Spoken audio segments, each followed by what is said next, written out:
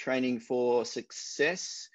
Welcome to the second in our series of our webinars. So the first one we had was on the key skills for high performance.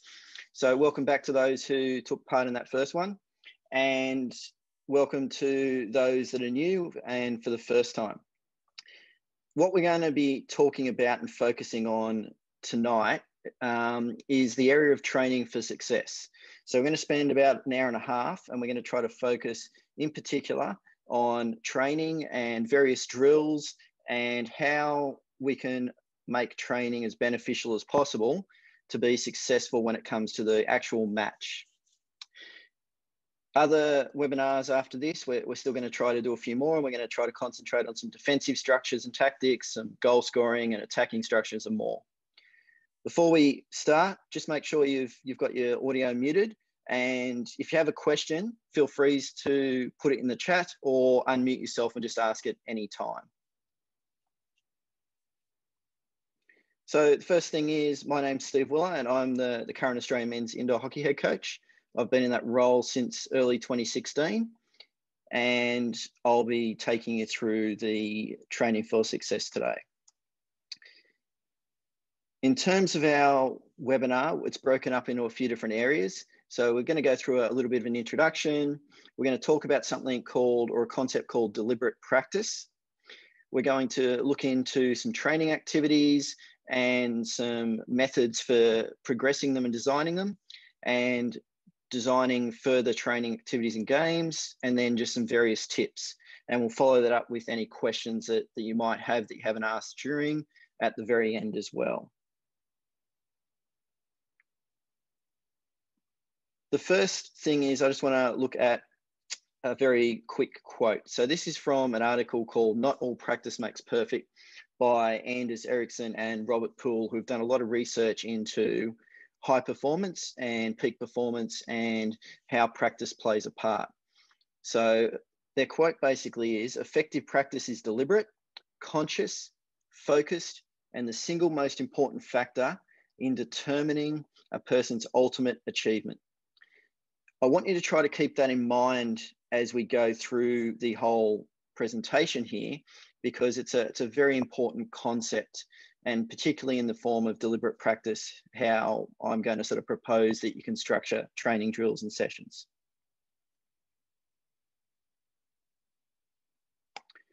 Now, from my point of view, when I run training sessions, I have a couple of very simple goals for every training session that I plan and I conduct. One of the main goals I have is about improvement. And I aim to ensure that every time a player steps off the court at the end of a training session with me, that they are better than when they stepped on the court at the training session start. So I don't want to have a player basically being the same standard stepping off as they were when they stepped on. The second is, I like to encourage all my players to focus on two key points when they think about their training and when they train. The first is for them to always be training at a match intensity. So trying to do everything at that intensity that would be required during a match. The second is for them to concentrate on reproducing the skill that we're working on, so it can be consistently executed in a match and under pressure situations.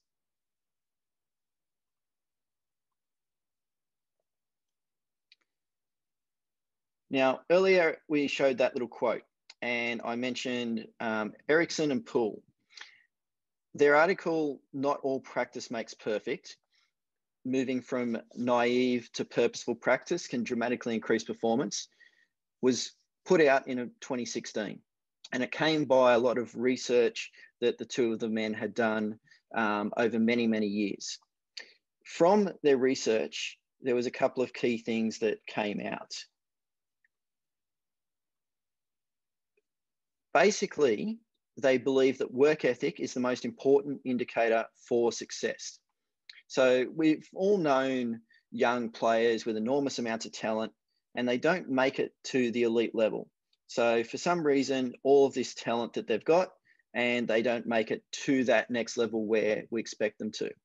Yet a teammate with less talent, but a higher level of determination and work ethic, eventually surpasses them. And Poole and Ericsson believe that for training to be successful, it needs to be challenging and extend the participant. They believe we need to provide feedback through multiple channels. So it might be verbal, it might be as a group, it might be individually, and feedback also from their ability as a player to have success and failure, to make mistakes, from the results they have, from video, etc. So lots of different methods, not just one method of feedback. Training needs to provide the opportunity for the participant to repeat the required skill or concept multiple times. So opportunities to repeat enough to learn from previous efforts, to try new variations, to gain enough feedback and make the skill or concept hardwired, automatic, and second nature, so it can be performed under pressure consistently at a high level. And this is a big one, the ability to allow the player to have that repetition, to be able to work on it and to be able to get the feedback they need as they do it. Now, they outlined 5 keys to truly effective training from their article in 2016. And number 1 was, they said it had to be highly structured. So what they mean by highly structured was it had to be planned out. It had to have a purpose and you had to be able to see how it would progress. It had to be specific and relevant. So it really had to target exactly what it was that needed to be improved, and it had to be relevant to performance. So not just improving an area that wouldn't have an actual effect later down the track in that match or that game. The third one was that weaknesses are targeted and performance is monitored. So physically working hard to identify what the weak areas are, and then actually targeting them with repetition and with drills and with training to improve them. Number 4, mentally and physically focused. So making sure that the participant has got their mental focus on what they're doing and they're physically focused. So we're not doing things where they don't have to think and they're just doing them automatically. If they're doing them automatically, they're not focusing on them, and therefore there's no improvement happening because it's just automatic. And the last thing is this concept of rewardless. So as we become more and more elite as a player, the training that we do becomes more rewardless. So the reward is going to be the match performance at the end, the personal best, the gold medal, the win, not necessarily receiving a reward directly there at training. Now, this whole concept is basically called deliberate practice. There was a book that the 2 gentlemen, Ericsson and Poole, wrote. And if you're interested in learning more about their research and about deliberate practice, I really recommend having a look at the book. It's called Peak: Secrets from the New Science of Expertise, and it's an excellent read, but it's definitely worth having a look at and looking more into this concept of deliberate practice when you're looking into designing your training sessions and how you run them. So before we get more into detail in the process that I often use to develop success through training, we're going to have a look at just a couple of simple drills to start with. And these drills can be used as quick warm-up drills or to break up training, and they can just be thrown in anywhere. So the first drill is just a flow passing drill. And the drill involves 2 lines of players. I find the best number of 4 to 6 players per setup. Any more than that, there's too much standing around. Players have the opportunity to lose focus, not be able to concentrate mentally. So here's just first example of a possibility of a drill, a flow passing drill, passing on the move, receiving on the move, not having much time to, stand and watch, but it's also a little bit more active than the standing and passing in pairs.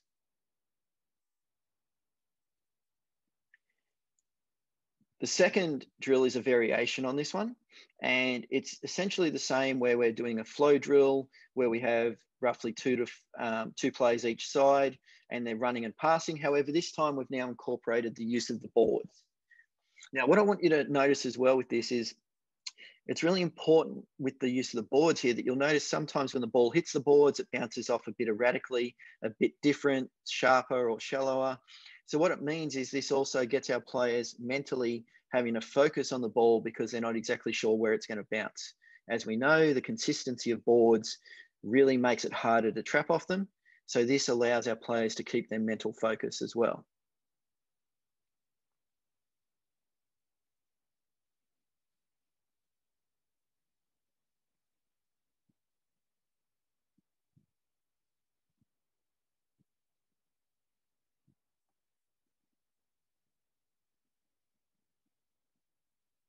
But again, those two drills are just very quick, simple drills that you can do for about 40 to 60 seconds. Only have to go for about a minute. You don't have to go for much longer, and you can just randomly throw them in. They can be part of a warm up or part of a bit where you want to give some players a bit of a break from a bigger drill. The next real quick drill we'll talk about before we get into the whole process again is this one is a one-touch passing drill. So what's going to happen is the players on the halfway line will start with passing the ball. Then as a pair, they'll move down the court, passing with one touches, where the passers try to be going forwards. Once they get into the circle, then they're trying to have a one-touch shot. Some players find this difficult because of the one-touch concept, and they often want to trap it. So just some quick one touches, whether it's on the forestick, the back stick, whether their body's in the right position.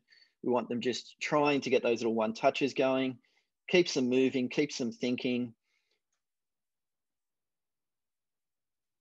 And again, it's a nice little drill that can be done quickly. It doesn't have to be done for long, but keeps the players moving and keeps their one touch going with their mental focus.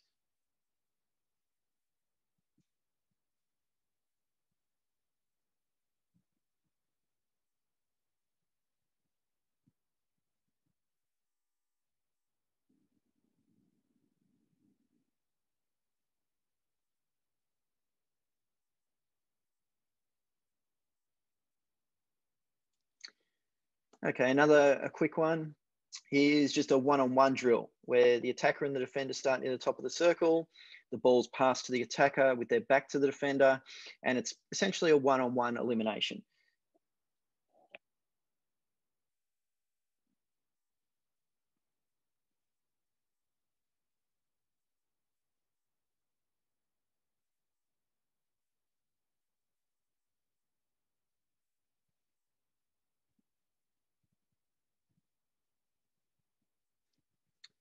Next one is a slight variation on it. So rather than having the defender and the attacker staying at the top of the circle, they both start near the halfway line. The defender runs the ball a couple of steps forwards, then they do a little dump pass and the attacker picks it up, and it's straight away one-on-one initiated where they're on the move and they're only a meter or two apart from each other. So the defender's in the orange, the attacker's in the blue. Trying to encourage quick elimination rather than a long, exaggerated time to eliminate.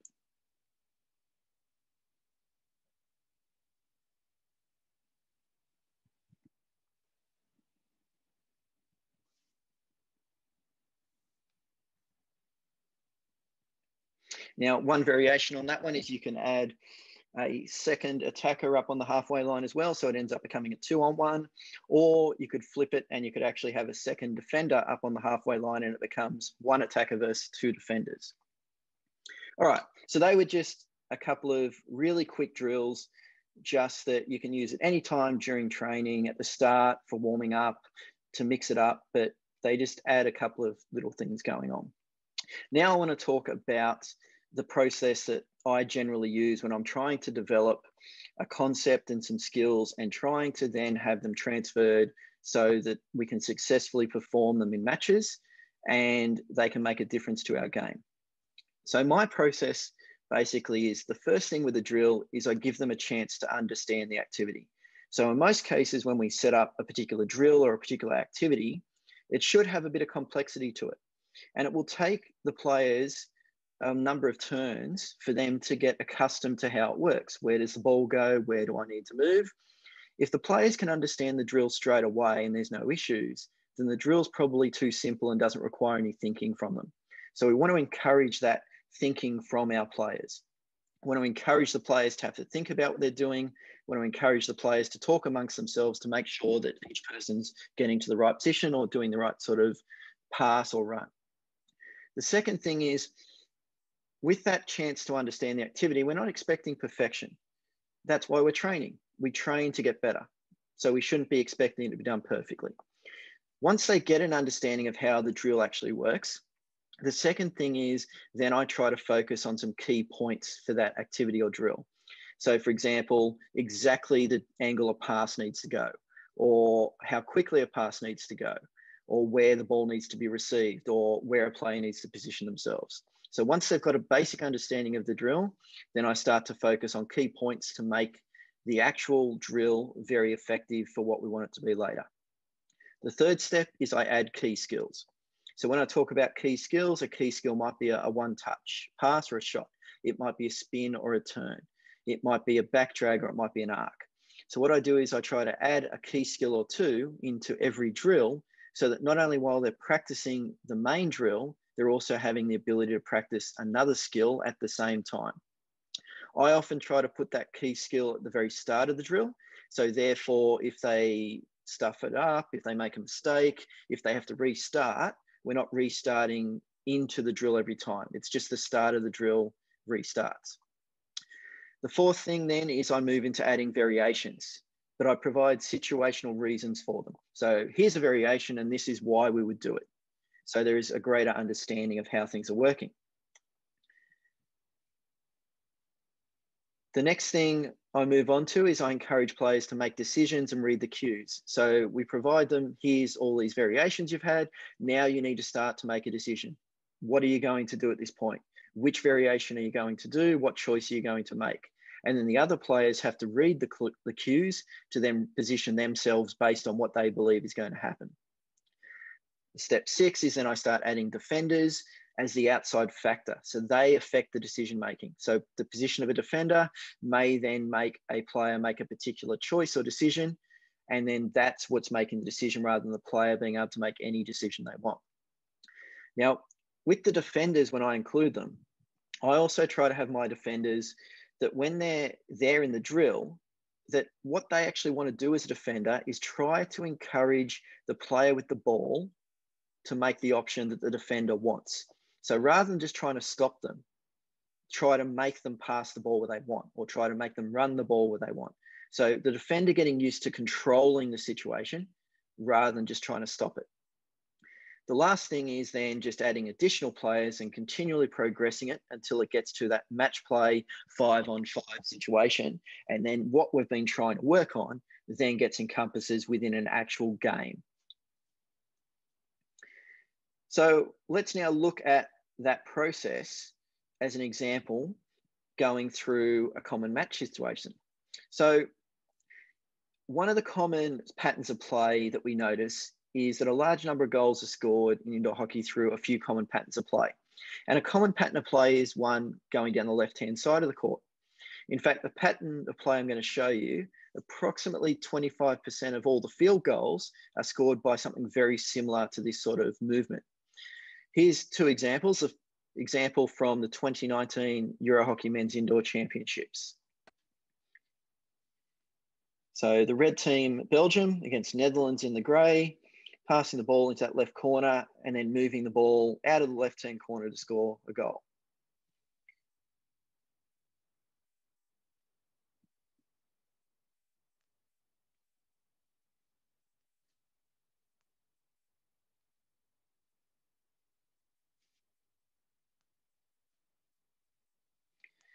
Watch another example of a similar sort of movement and pattern of play. So the white team is Germany, red team is Belgium. Similar movement down the left-hand side, creating a goal scoring opportunity. So we've identified this is something that we believe we need to be able to perform and do successfully at a level if we want to win games. And we also understand there's going to have to be variations to it and changes to it.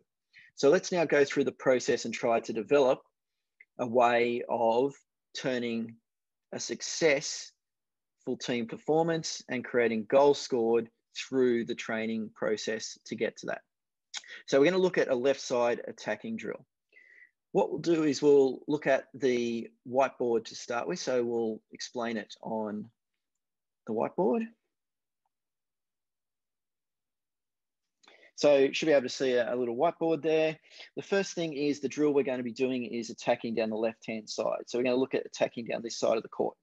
We're going to start with a player near the halfway with the balls, a player in the middle, and a player in the corner.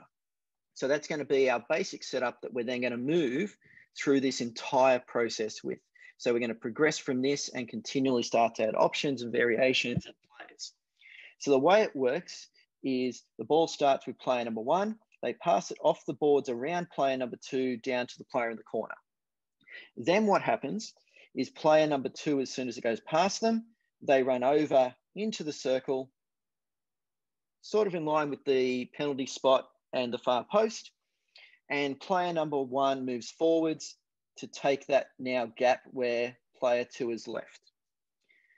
The ball comes out of the corner, back to player 1, and then player 1 starts to move with the ball towards the middle, and they pass over to player 2, and they follow their pass across and get to the edge of the circle. Player 2 then gives a one touch or a quick pass back to that player, and our player on the back line has moved in. So we've now got 3 players. And when the player gets the ball back on top of the circle up here, so this original player who started with it, they can do whatever they like. So they can shoot, they can pass down to the person on the back line and they can put it in, they can pass it back to the person on the right side and they can shoot and score. But the basic pattern is it goes into the corner, comes back out of the corner, goes into the circle, and then we move from there. So to make it make more sense, let's now have a look at how we progress it using some videos. Just bring back up the presentation.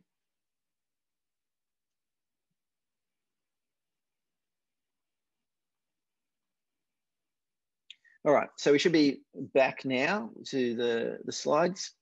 So here's an example of what it looks like in the process. You can see we've got our 3 players there and the ball's starting on the halfway line. So the ball gets passed from the halfway line down to the corner, comes back out, goes into the circle, comes back, and then from that point, it could be anyone shooting from that point. So I'll play it again. Oops, I'll go back one. We'll play that again. So again, this is what it looks like. It forces our players to have to think about what's going on. They have to then move after they've done something. So it keeps them actually having the thinking rather than just sitting there and just going through a flow or a process. Here's another look at it from a different angle. So again, you can see the 3 players over on the boards. Ball goes in the corner, comes out, goes back into the circle, and then we work out whether we're shooting. Down to the corner, back up. So players have to move and do multiple things. It also keeps our goalkeepers' footwork and keeps them moving. All right, so the next step then is we've got our players used to the way that the drill works. So as the drill works, players now understand the pattern and we start to focus on some key points to make the drill effective in a real match situation and improve the quality of the drill. For example, we don't want our players too far away from the boards when they're passing from the halfway line to the corner, because if they're too far away from the boards and the person on the back line's receiving it 4 or 5 meters in the court, they're going to be getting intercepted by defenders or they're going to find themselves under pressure by defenders. So we want to make sure our players are close to the boards. Another thing we might want is to make sure that the player receiving the ball in the corner is able to receive it on their forestick and then not having to receive it on their reverse stick, because that's going to slow the process down. We want to make sure, if we can, that the player in the corner thinks about his positioning to get the ball back as quick as possible too, so he's not holding on to it too long. The player who's inside the circle at the top who receives it, thinking about giving a one-touch pass back rather than a trap. So little things like that we work on improving the quality of. The third step, which we mentioned, was adding a key skill. So one of the things here we've added is you'll notice that the player on the halfway line now is facing their back to the players. That's because what we've decided to add here is a spin. So the player on the halfway line, before they even start the drill, is always going to try to practice doing a spin and then start the drill. So that way we're going to practice a spin every time we do this drill. And if it does stuff up, the drill hasn't commenced, so it's quite easy to grab another ball and do it again. So we'll have a bit of a look at it. So he does the spin and then it's the same drill as we had at the start, but trying to just improve a few little things from them.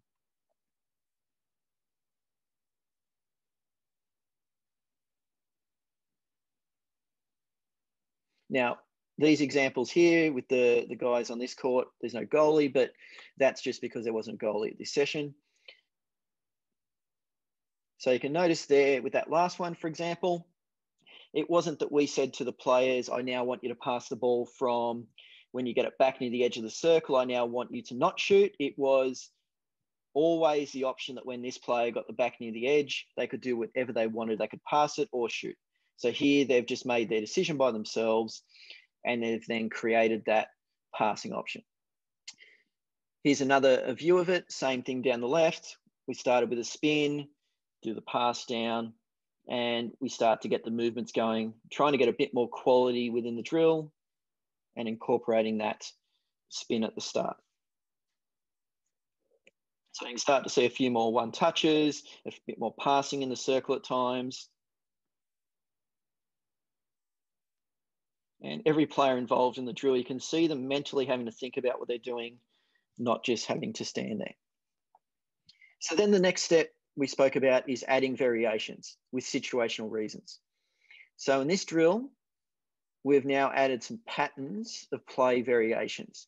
The first variation we added here is that the ball is going to go back to the baseline player and then be passed across the face of the goal for a tap in. So similar to the goals that we saw scored in those two example clips at the very start from the Euro Championships, we're going to see that ball move across the back line. So we've added our first variation. We've still got the spin, still the ball into the corner and back, but this time goes to the back line and then across the face for that tap in. So we practice this for a number of occasions before we add another variation. So if we have a look, here's another example of it. And when we explain to the players about the pass going back to the baseline player, this is where we also take that opportunity to provide situational awareness. So we explain to them that the reason why when the ball goes straight into the corner, they can't pass it across the back line is because there's no player there yet. And we have to give them time to get there to make that tap in. So by the ball coming back out of the corner and then going back in a second time, that's now allowed time for our player to get in position in front of the goals to make that tap in. So we just add little bits like that as we go to try to add reasons to them so they understand why a particular choice is being made. So it goes back, which gives time, and then the ball goes across. Again, we have the spin at the start, pass off the boards, back out, back to the back line, and then across the face. All right. Now we continue to add variations. So here's some more examples of some variations. And what I'll do is after we've watched it, I'll go back and I'll mention about the situational reasons I would give to the players for each of these things happening. But we keep letting them go through different variations a number of times so they can repeat them. And that way they start to develop all the different ideas that can happen and they start thinking more about what's possible. So here we had a short pass rather than a long pass, and then the ball went to the corner. So it was like a relay pass. The guy in the middle gets it, and then he's passing. So the first one where he spun around and did on the forestick, the second one he did on his back stick. Long pass again. This time the player in the corner's run out, and there's been a little overlap, and then the players put the ball across. So if we have a bit of a look at, we'll go back to them. If we have a bit of a look at some of them now, what we try to explain here is we say, the reason why we want to give a short pass here is for some reason, the long pass isn't on. So there's a defender behind our middle player who's got the ball, and we can't make a long pass because it's going to get intercepted. So because of that, the player with the first ball gives a shorter pass so the pass doesn't get intercepted. And then it's up to the middle player then to get the ball into the corner. In this situation, he does a little roll to his right, which means he's got past him and he's able to now give that pass into the corner.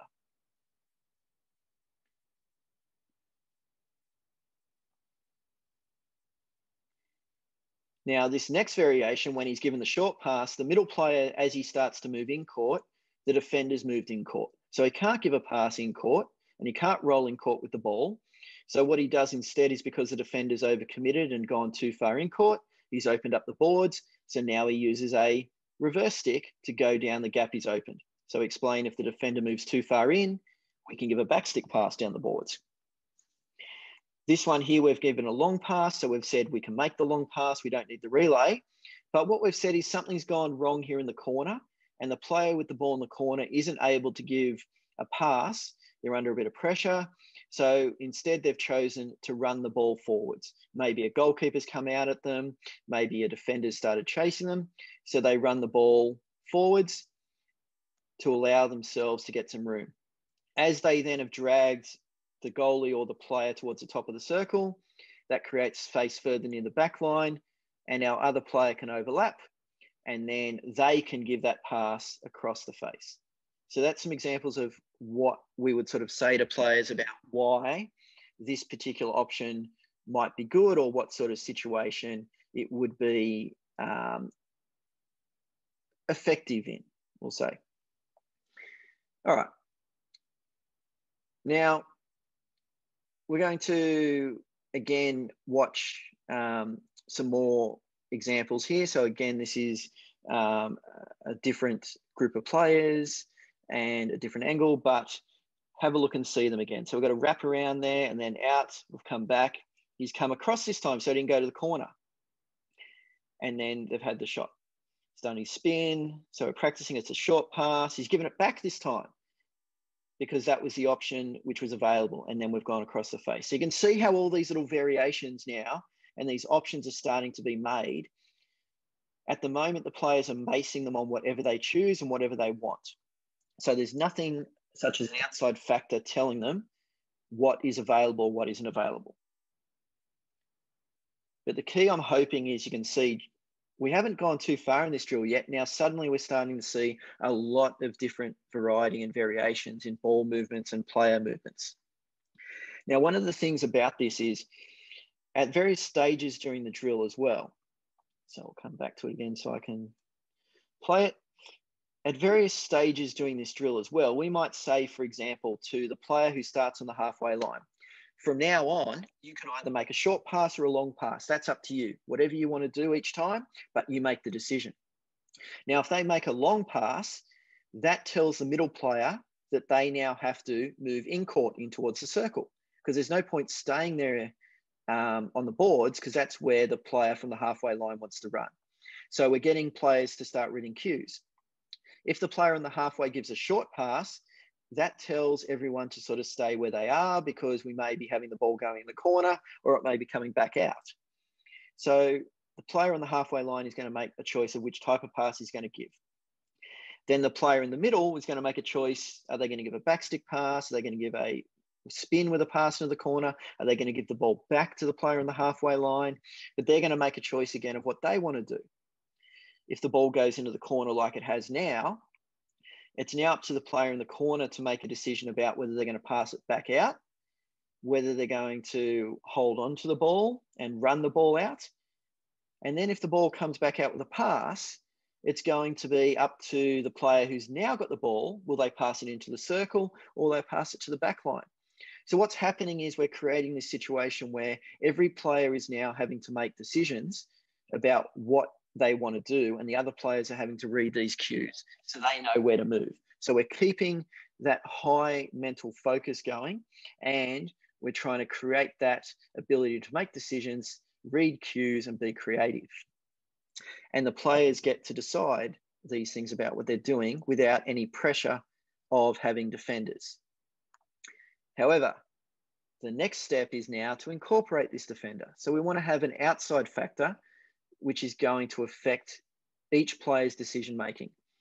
So the drill is effectively now turned into a 3-on-1, where the three attacking players need to make their decisions based on the defender and the options that are available. So here you can see the defender is standing in court side of the middle player. So that means that our player to the halfway can give the long pass. If they were to go stand near the boards, then that would mean that we would give a short pass. So it's already impacting on the decision-making of the player who starts with the ball. Notice we're still starting with the spin at the start. So again, we're still practicing that main key skill at the beginning. Now, let's watch a few of these examples, and we can see how the players now have to recognize situations and decide what they're going to do.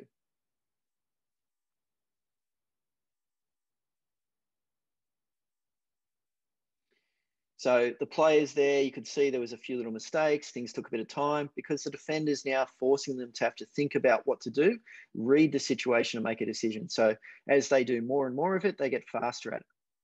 Now, something I want to mention here, which I sort of touched on at the start, but I'd like to mention again, is a key when using a defender, especially in this situation where they are completely outnumbered, is about getting the defender to understand what their role is.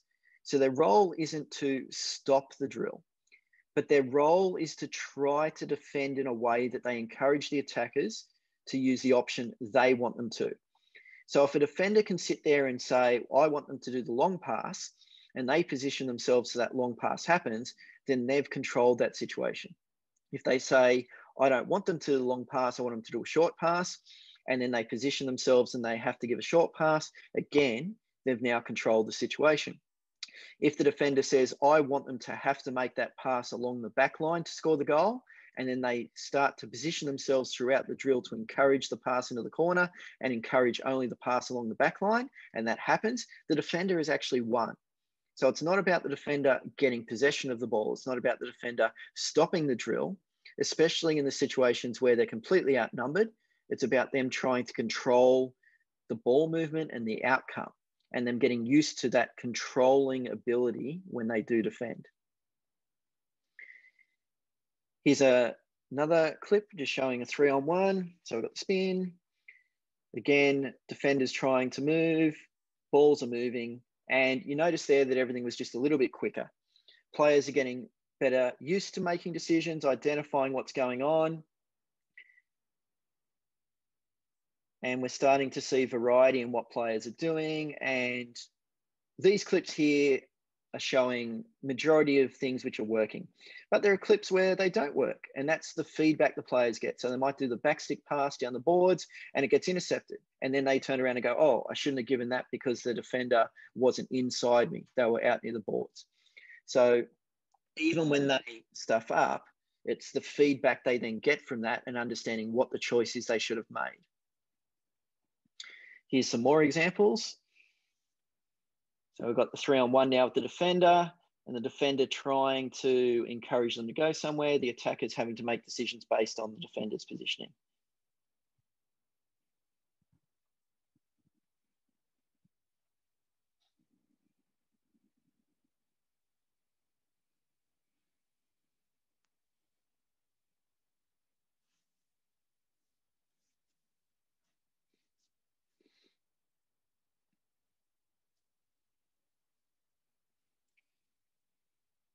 Now, I'm actually going to pause there because I want to go back to one of the points we were talking about at the start before we look at a couple more. At the start, I spoke about feedback. And sometimes we'll notice during training sessions, what happens is the whole drill gets stopped, or everyone gets stopped and feedback just happens as one big group, or we wait until the end of a drill. One of the things I like to do is that when I see something happening in a drill, I like to actually talk to the player straight after it and talk about what choice they've made, what other choices there were, or ways that it could be improved, or even ask why they made a particular decision. So here you can see me just coming up to the player, having a quick little chat. It only takes about 10, 15 seconds at the very most. The drill hasn't stopped, players are still going, and they're able to get back into the drill again. Sometimes coaches get a little bit too focused and they want to control everything, and they want to make sure that they can see everything that's going on in a particular drill, and they don't want to miss anything. But it's really important to be able to offer that feedback constantly throughout the drills and the training as things happen.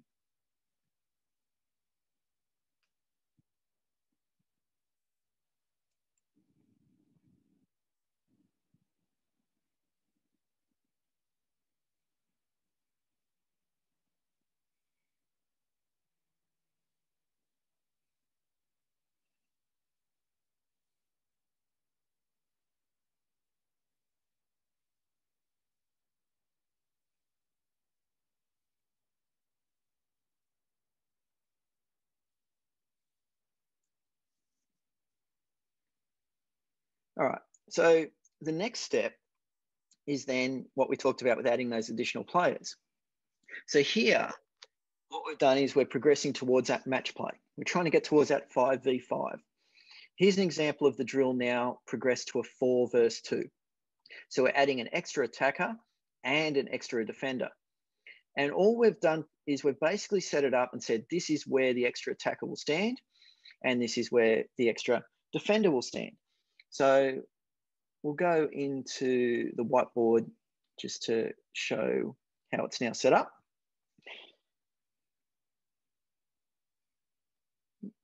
There we go. So originally we had our player on the boards, player in the middle, player in the corner, and we added a defender in here. Now what we've done is we've added another attacker in the middle here, and we've added a defender over here in this middle area as well. But rather than telling the defender exactly where they have to stand, what we've said to them is they can stand in that area, but if they don't stand close to this middle player, or if they get a little bit too far over here and they open this pass up, then our player at the middle might just pass straight away to the guy on top and he might run in and score. So what it does is it then encourages the second defender to have to think about their positioning, because we don't want that pass happening to begin with, because that's too dangerous to go straight in. It also makes the defendant in the boards have to think about, well, wait a second, if I'm too close to the boards, maybe I'm going to encourage them to come inside. So maybe I should actually stand inside, because then at least I'm going to encourage the ball to go a little bit wider, which means we can keep it out wider and make the shot more difficult later. So that's basically the setup of this 4-on-2 now. Now, one of the things about the 4-on-2 when I generally set it up is I will set it up so that the players aren't told too much. So what it will simply be is it will be like, all right, we're going to now add an extra defender. We're now going to add an extra attacker. And what's going to happen is they'll stand here and now you can use them. And then we just get them to try and do it. So here's an example of this 4-on-2 now, where we've got the players and we basically have the similar sort of movements and similar sort of positioning. And we talk about getting people in the same sort of spots that we want to try to score these goals. And we see what sort of little variations or changes or creativity they can come up with to get a particular shot away or a particular pass away, or create a gap with a little rotation or changing. So now we've made it a lot more fluid and a lot more decision-making happening. What I'll tend to do is I'll come back to it so we can view it again. What I'll tend to do is once we are in this method and we've done a few of these, I might stop the drill really quickly with the group. And I might sort of say, hey, and I might go stand on top of the circle and say, for example, where we've got our defender and our attacker, I'll say, what about these couple of quick options? So I might, for example, get the player to pass me the ball on top of the circle, and I might do a quick little spin and have a shot. I might do a reverse stick and have a shot. I might run an arc and then look at passing the ball backwards. But I show them a few quick variations, which might only be, 4 or 5 second demo for each. I might show them, I'll stand inside the circle a few steps and I can do a deflection. So we show them a few things and then we do the drill and we see if they can try to do them. If I want to make that more effective, what I can then do is I can actually then stop the drill and do another drill for another 5 or 6 minutes. So what I mean by that is, let's go back to our whiteboard again.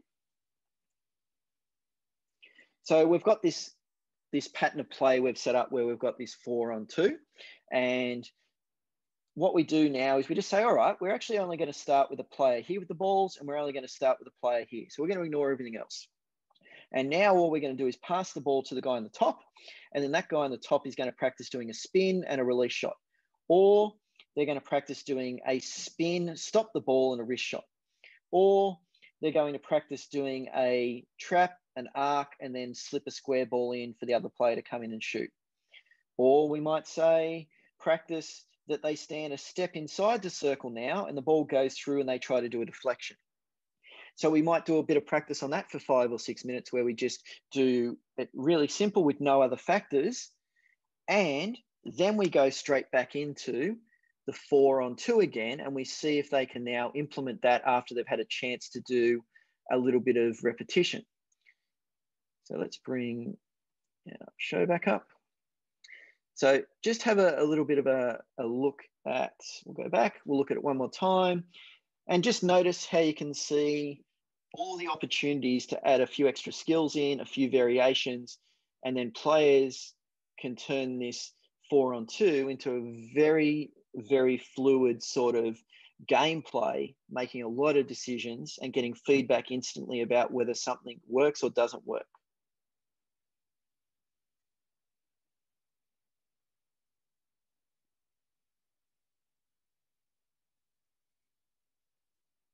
And from here, we could add another attacker, we could add another defender, and we could keep building it till we get to the 5-on-5. And we've now been able to develop that whole left side concept and have players making decisions and having to have a real large amount of variety every time that something happens. So that's an example of going through the process. What I want to do now is look at it again in terms of the process, but let's have a little bit of a look at going via a different concept. So we just looked at going down the left-hand side, for example. So let's look at a common play, which again scores a lot of goals, and a movement down the right-hand side. Now this accounts for around 30% of field goals. Similar sort of patterns to this account for about 30%. And again, here's a couple of clips from the 29 Euro hockey. So you can see what we're talking about in action. So we've identified these tactically as something that we believe that we can work on.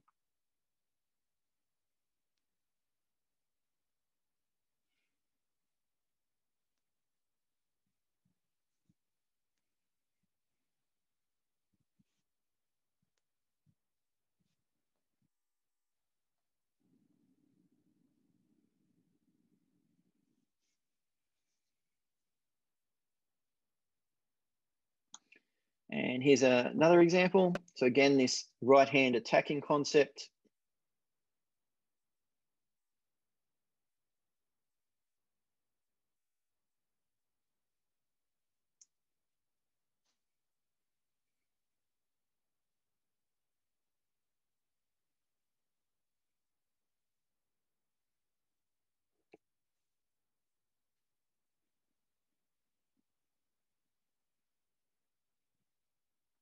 All right, so now we're going to take that concept that's very effective at the elite level, and we're going to try to develop a way of our players being able to fluidly make decisions, attacking down that right-hand side that are going to be effective, they're going to be successful, and going to give us opportunities to then win games. So similar to last time, we'll start by having a look at what it's going to look at, like on the whiteboard to set it up. So this time we're going to be going down the right-hand side of the court, and we're going to try to get this pattern of play to resemble that key match concept and the elements of it. So the way we're going to set it up is, again, we're going to have a player starting near the halfway line with the balls, and we'll have a player this time starting near the edge of the circle in court a little bit. All will happen is the ball will be past that player near the top of the circle. They're going to run a nice little arc towards the back line, bounce off the back line, and then they're going to look for that little 45-degree pass back in line with the near post. The player picking up that pass will be the same player who passed it from the halfway line. They'll run down, pick it up, and then make the shot. So that's how we're going to start the basic setup of it to get players used to what we want, and how we're going to start by introducing the main concept ideas that are very critical for it working. So we'll go back to our videos of it.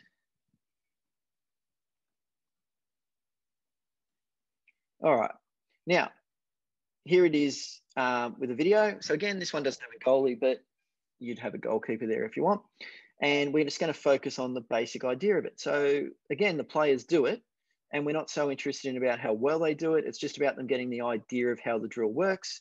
And then after that, then we're going to start to focus on the key parts of it.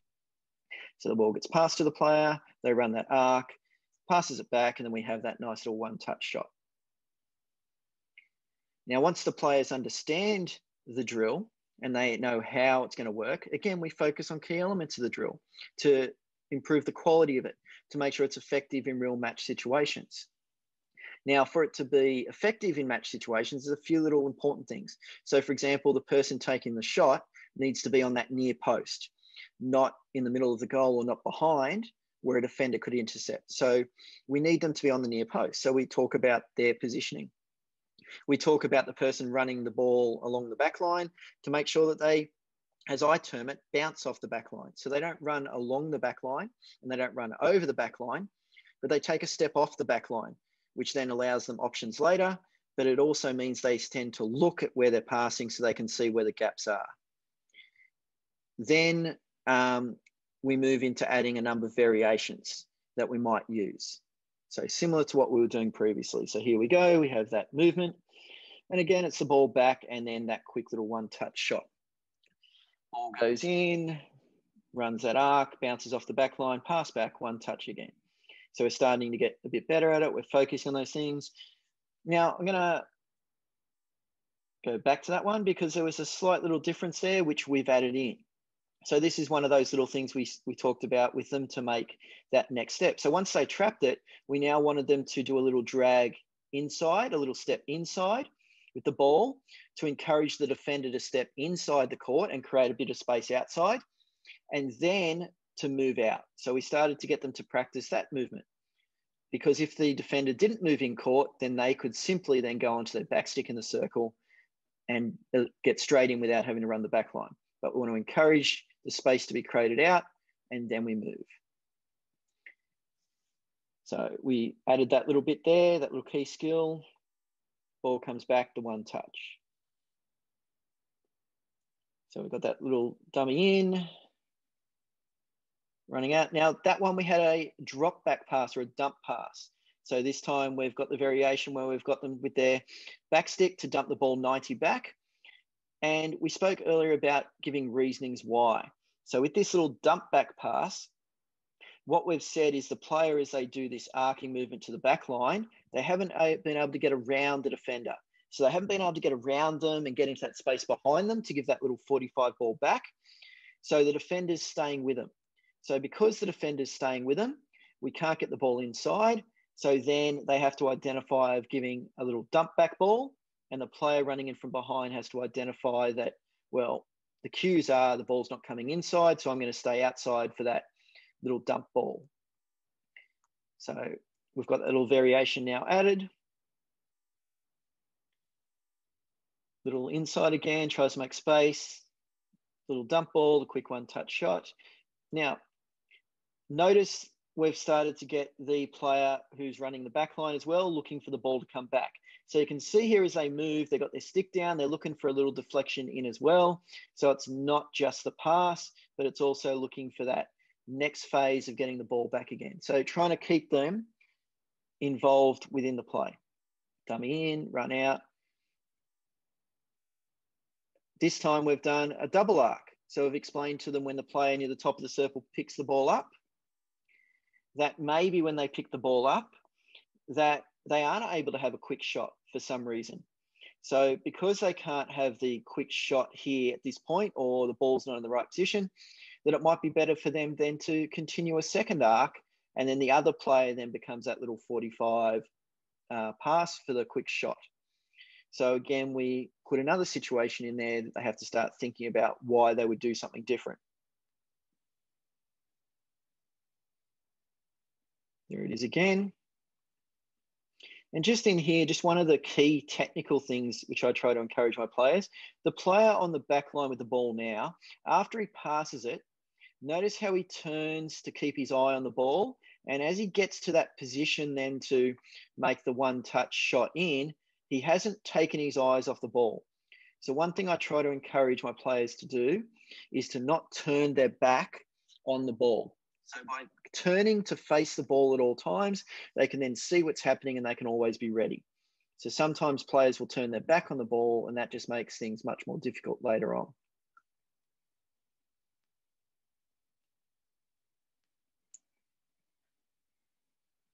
So here we've given a little square ball in. So he hasn't been able to run around the player. The defender's too good. So this time he gives a little square ball inside as he's opened up. Here they started on the boards. Now they've started on the boards because they couldn't receive the pass in court. So because they couldn't receive the ball in here where they were before, and now they can only receive the ball wide, now we've shown them a variation of how to receive it wide, but still create space to then make this arcing movement. So here you'll see them start to do a crabbing movement inside to then create that space. So we practice being right in the boards, coming in. And here he's practiced doing a quick spin because he's beaten the player with this crabbing motion. And then he's doing the quick little wrist shot, trying to get over the top shoulder. So again, we've just added more and more variations as we keep going through. Here's some more examples of it. And what you're going to notice here is how we've added that key skill of the spin again.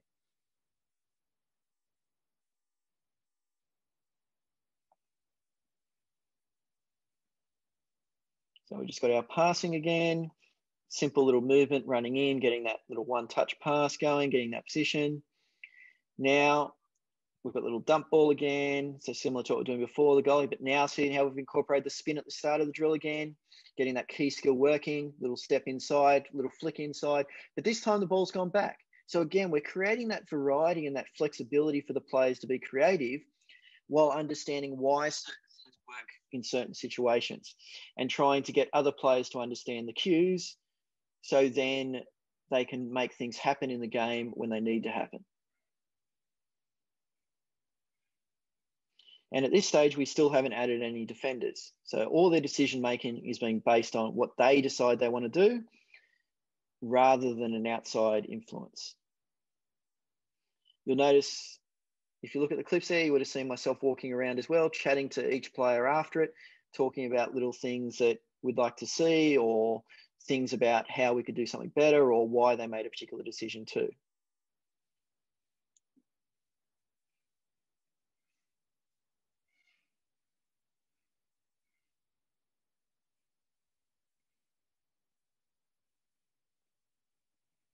And again, they're having to constantly think. So sometimes you'll see them stutter or stop because they're having to constantly think about what they're doing and why they're doing something. Now, I'm going to just quickly pause on that one because what we've done now is we've added, as we spoke about previously, we've now added an extra player. So now it's no longer a 2 on none, it is now a 3 on none, so that we're getting people in other positions. So we're now starting with a player deep in the corner. So you'll see a person with the yellow shirt right down in the very far corner. And now every time we do the drill, they're going to be the player that comes up on that 45 pass, whereas the player who starts with the ball and passes it will always be there for the 90. So now we're getting players into key positions so that when other things happen, they then have to learn how to rotate or change position. So here you'll notice the player from the corner will move up to that square position, and there we're able to give that next pass across. Player goes in the corner again, and now we're again doing the 3 on none. We start with the spin, moves across. It's a sort of a dump back ball, then the square ball across for that player. Whoop, ball got in the way, keep going. Dumping it square, dumping it square again. So we're getting these little bit of options where it's now 3 players having to work together.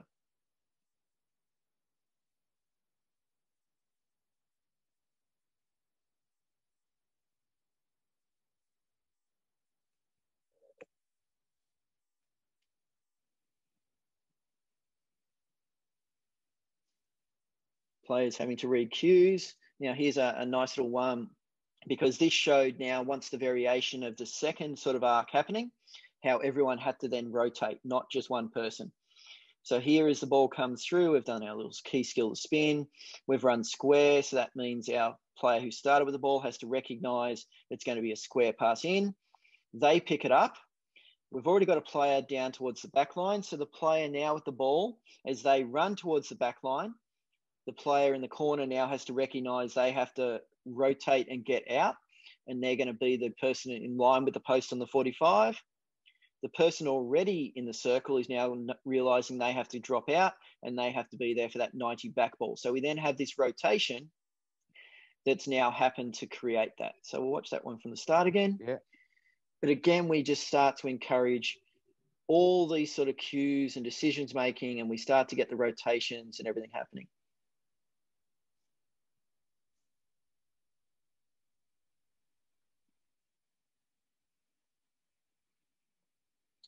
All right, now we've moved to a stage where we've thrown in a defender.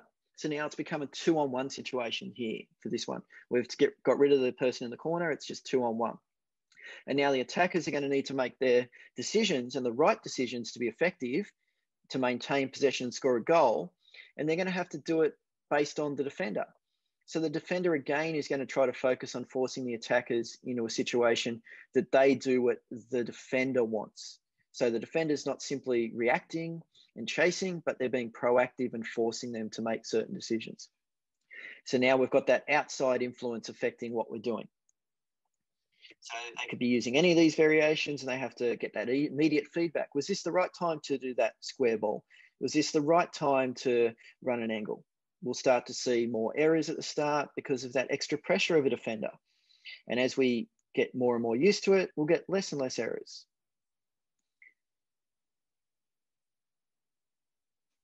Now, this one here is the same, where we've added a defender, but this is actually the 3-on-1 now. So what we've got is we've still got that defender on top of the circle, the attacker on top of the circle, the attacker passing the ball and starting the drill, but we've thrown that attacker again starting in the corner. So now it's become a 3-on-1, and the players now have to learn to move based on the cues, and they're also going to have to make those decisions based on what the defender is allowing to happen.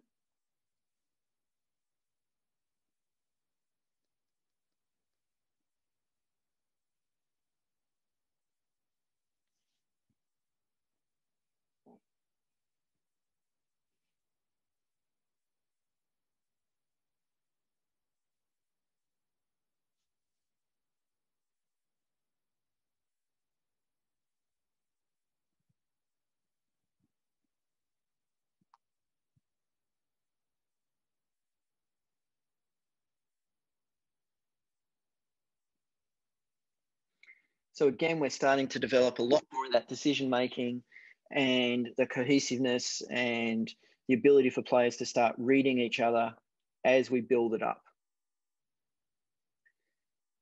Now, this one again is 3v1, again down that right-hand side, but just from a different angle. Now, you would notice with a lot of these things, there are lots of players all over the court. I don't have a big issue with having players near the drills and that. What it does is it forces the players in the drill often to identify which of the players that they're working with. So it makes it a little bit harder for them, and they have to work harder to recognize spaces and players, recognize who's in the drill and not in the drill. So I don't have a huge issue with having some players around the drill as well, as long as they're not directly in the middle of it, sort of impacting on it or affecting it. So just from this reverse angle, we've again got the 3-on-1. You can see the player from the corner. You can see we've got that 90 back ball and that. And then there was the opportunity to provide some feedback to the player who had the ball and sort of ask them that question about when they'd run this ball down into the corner, why did they choose to give a dump ball back? Because they'd actually eliminated the defender here. So this is where we'd sort of been saying, well, if you've eliminated this defender, why aren't we looking instead for maybe a little gap between the goalkeeper and the defender? And why isn't the player on the top recognizing that as well? So this is where we can start to get into quick little bits of feedback and asking them about their positioning and their choices without stopping the whole drill and with other players still being able to continue.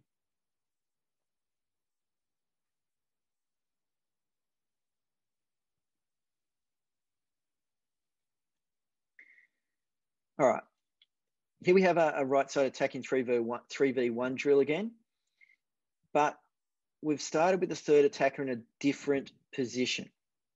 So we're still encouraging the attacking players to get into those similar positions in the circle, trying to run that back line, trying to have that 90 back ball, trying to have that little 45 back ball, that sort of thing. But rather than now having the third attacker starting in the corner, the far corner, they're actually starting in line with where the ball starts.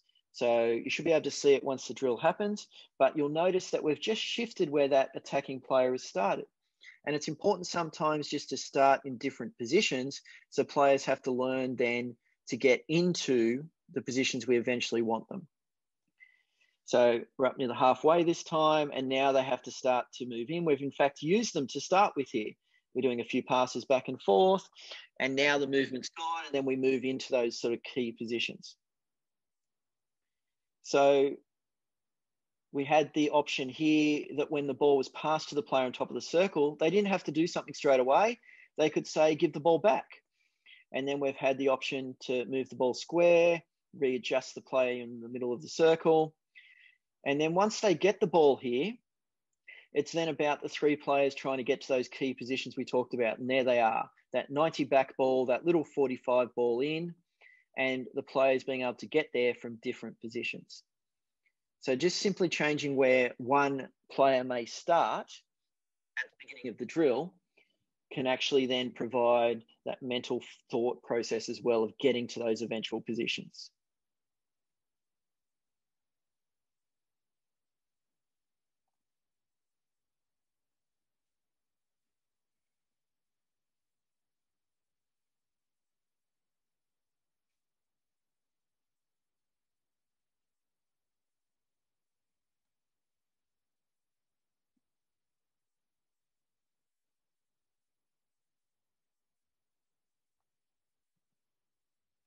All right. And as you can see, as we keep progressing, the decisions start to get faster and faster, and we continue to always have options with everything we're doing. It's just a matter of understanding we have an option and choosing the right option. All right, so now what we're going to move to is we're going to look at attacking from the halfway line. So the two most common areas on the court where we generally will have that free push or that stationary free is generally going to be from around the top of our circle, or it's going to be from the halfway line. Now, even when players and teams tend to get free hits near the attacking edge of the circle, often the ball will get passed directly back to the halfway line, to a teammate. So even those frees near the edge of the circle generally end up being setups from the half line. So it's really important for a team to be able to structure movements from around that halfway line, because a lot of play is initiated from that part of the court. What we're going to try to do now is we're going to try to build the previous two concepts of that left side and that right side, and then we try to take it into how can we have both being able to be flowed between when we start on the halfway. So let's have a look at now how this looks and one way of doing this. So the first thing is we've got our half court attack drill here, where player A is going to pass the ball to B, and notice B is standing really close. So they're in the middle of the court, not right out near the boards. B will then pass it back to A, and then B runs all the way out to that outside of the court. What will then happen is eventually C is going to get the ball in the far corner and put the ball across. So it's going to look like this if we play it. Ball goes across, ball comes back, ball goes down, moves across. So you can see how we've started in a right-hand side attacking setup, but then we've been able to develop it into one of those concepts we were looking at the left-hand side. Now, here's an example of what it looks like in real life with a video. It can be complicated at the start, and this is again a learning process from the players, but it's good because it keeps them thinking, and we need our players thinking constantly about where they need to be and why they're doing things.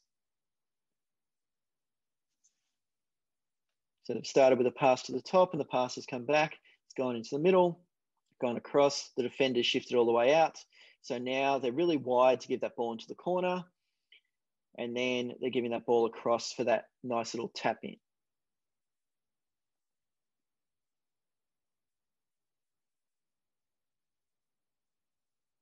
Something slightly different happening here. Notice the defender took a little bit longer to come out wider.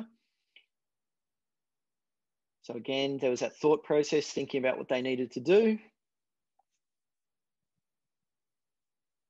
And we'll talk about it with this next one now, but here's a variation to it, what we've added.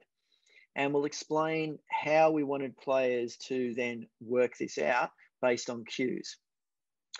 But we explain essentially to the players that sometimes a gap opens up in the middle of the court and we want to take advantage of this. So sometimes we don't want to attack down the right or the left. We want to take advantage of that big gap they've opened up through the center. So in this example, the defender now, rather than shifting all the way out to the boards, sort of maintains a central position because they've identified a gap in the middle of the defense. They line themselves up with that gap. And then when they receive the ball back, they pass the ball straight through the middle of the circle to the player in the circle. It's important the player in the middle then reads the cue. And we'll talk about that cue in a little bit more detail in a second.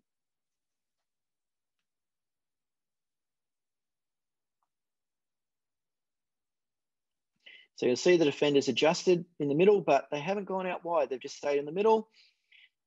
And then we've gone in for that little deflection there.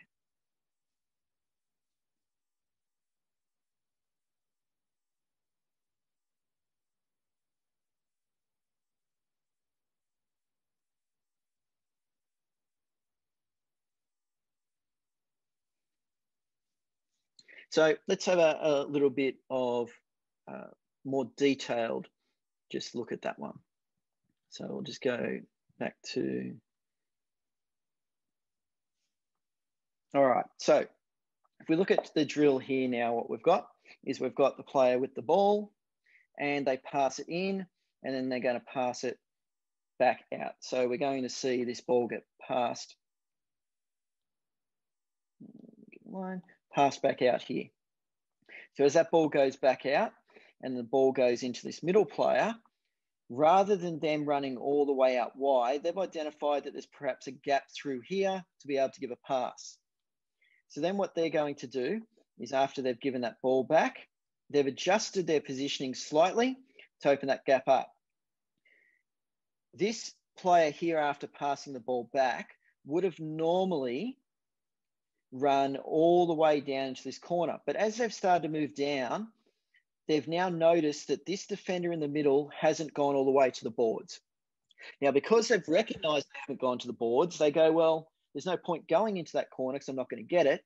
By them being in the middle, that tells them the ball's going to come through the middle. So this player then does a run where they start to run a bit deeper. And then what they're going to do is the moment they see this pass about to happen, they're going to run through wherever the gap is that they can see. If they run sideways, sometimes they won't find the gap. So it's much easier to find the gap if you go deeper and you can look back towards the ball carrier and you can see where this gap is you need to line yourself up to run through. So the cue for this player to understand they're going to do a down to the back line and run forwards for a deflection is they notice where this person's positioning is. We spoke earlier that if this player turns and they turn their back on the play, then they're not going to see what's happening here and they're not going to read the cue and they're not going to know that they have to do this little looping movement to come in for a deflection. They're just going to turn around and run to the corner and it'll be too late before they recognize that this player isn't in the corner. So by them turning but keeping their eyes facing towards the ball, they can read the cue and see what's happening. All right, let's go back to our little video slideshow.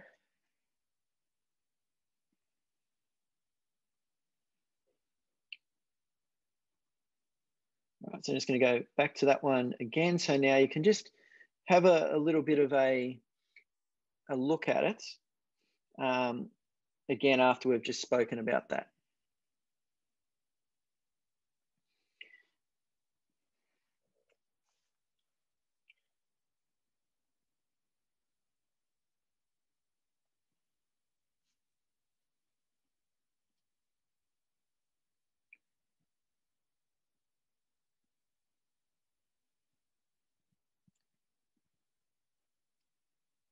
Now here they've turned their back on the play. After the pass, they can't see the cue. So that's now a key moment for us after this to have a real quick chat about feedback and say, hey, just make sure you're turning so you can keep your eye on the ball and you can read the cue.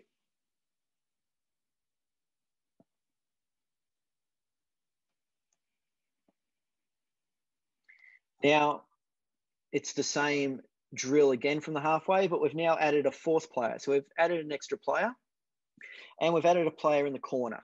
So we've still got our two players up near the halfway line, our player near the top of the circle, but now we've put a player in the corner straight away. So it's now 4 on none. So what it now means is the ball can go to the player in the corner much quicker because we're not waiting for someone to get there. And we've now got, again, we've brought an extra player into the circle. So it's not just the two players in the circle. So we're trying to then encourage that right defender to be coming forwards and be a fourth attacker here. Our defender is sort of hovering in the middle. Now they've decided to get wide. That should then cue to everyone that's going to go down the corner. So again, we're looking for those little cues.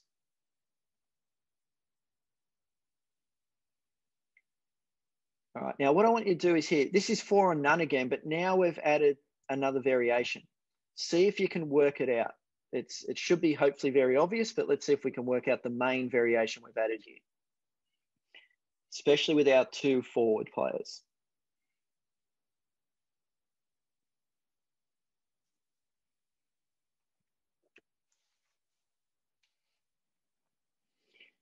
All right, so hopefully that was pretty obvious. We've now added a rotation between the two forwards. So the first forward passes it back and the guy in the corner runs up and the other guy runs into the corner. So now we've started to add the idea of rotating and changing position and players having to still cue in with where the defender is. So on that last one, for example, there, even though we had a player who had then run down into the corner, our defender here has stayed in the middle of the court. So our player over on the left-hand side, who's got the ball now, as he passes it back, he's really focused on looking and he can see that the player who's receiving is in the middle. So now he's doing his movement for the center deflection. And the GoPro got hit. All right. So let's have another look. Again, the players are making decisions on the options that they're going to take when they have the ball here. So we should start to see a lot more sort of flexibility happening with things and a lot more variation. So we've had another rotation there. This player is just passing the ball back. It's going in. It looks like it's going to the corner. And we're trying to work out it's going. Nope, it's come back out of the corner. Can't see it yet. Now we're starting again. All right, so it keeps flowing back and forth based on decisions. We have a rotation again.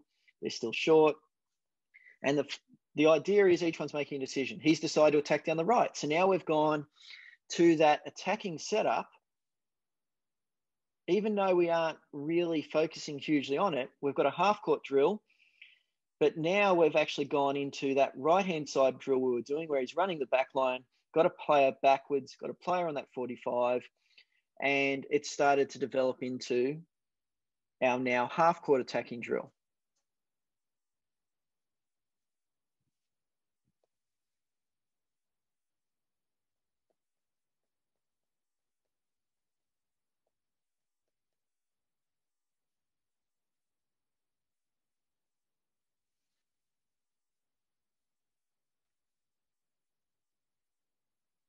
Again, at the moment, we haven't got any defenders, so they're able to make decisions without a lot of pressure.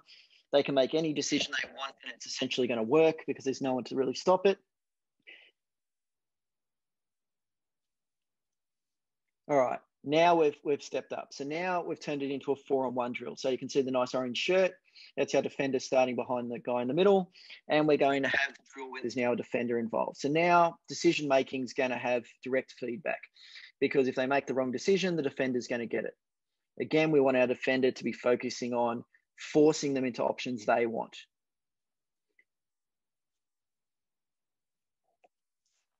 We've got the rotation again they've decided to do. A little bit of a stutter as they think about, should I be going, should I not be going? The defender went wide, so the corner was on. He's pulled it out because he didn't think he was going to be able to give it. And we're going back to the very first drill we ended up doing with that little pattern there. So everything starts being encompassed into one.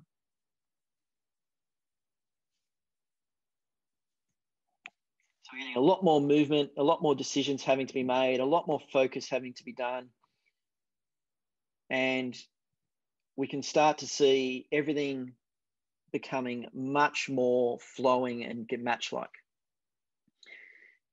Same again, but now what we've done is we've turned it into a 4-on-2 drill. So now we're making it harder for the attackers. So now we've got 2 defenders, one behind the player on the left and one in the center of the circle.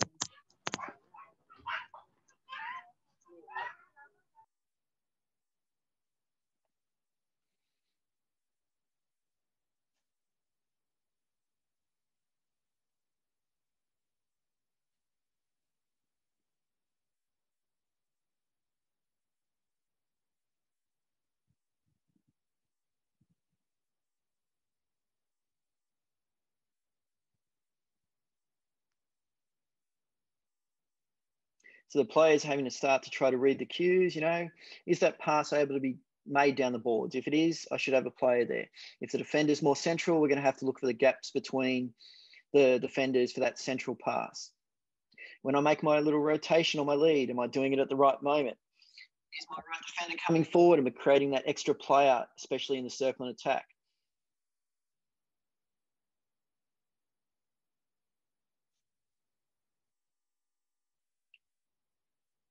Four on two again here. So we've got the 2 blue defenders. We've got a yellow player off screen who's come in for the rotation.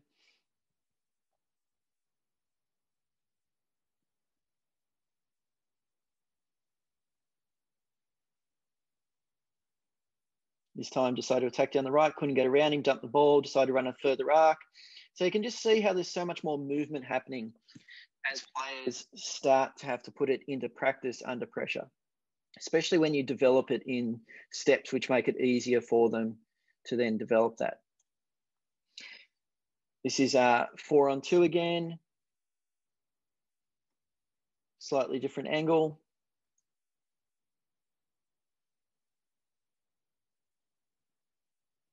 You can start to see the defenders having to communicate a lot more because there's only 2 of them, trying to make sure they're covering the key areas because they don't want the ball really coming through the middle.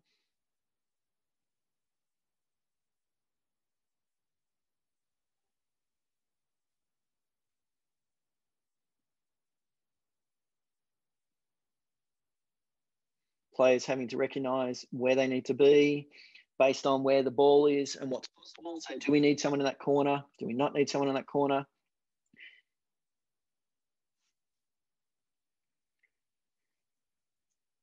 So now we've increased the variables and the decision making a bit more here. So now we've actually made this into a 5-on-2 drill. So we've added an extra attacker who you can now see standing roughly where the penalty spot is in the middle in the white shirt. So now we have to make sure that we're getting into good quality positions as a group of 5 players rather than a group of 2 players or 3 players, not getting in each other's way, working together, reading the cues. So there are now more options that can be made and more positioning that needs to be decided. But again, we haven't just jumped into doing a 5-on-5 game. We've built it up to a stage where now we actually end up having quality with players knowing options, when to do things, good decision making.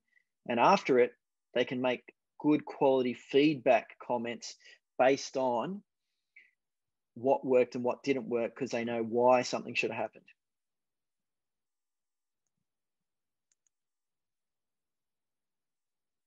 So we also then start to get players recognizing rotations and when to rotate.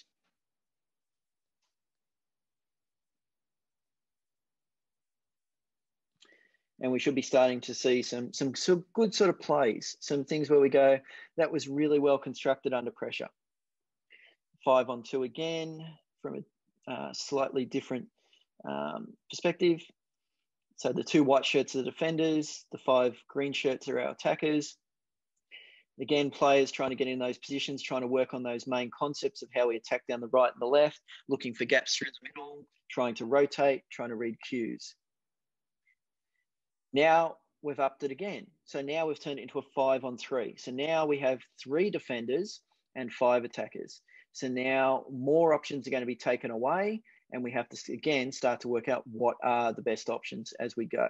So we're progressing more and more towards that 100% match situation, but making sure that everything's effective and players have had a chance to understand the concepts and put them into practice.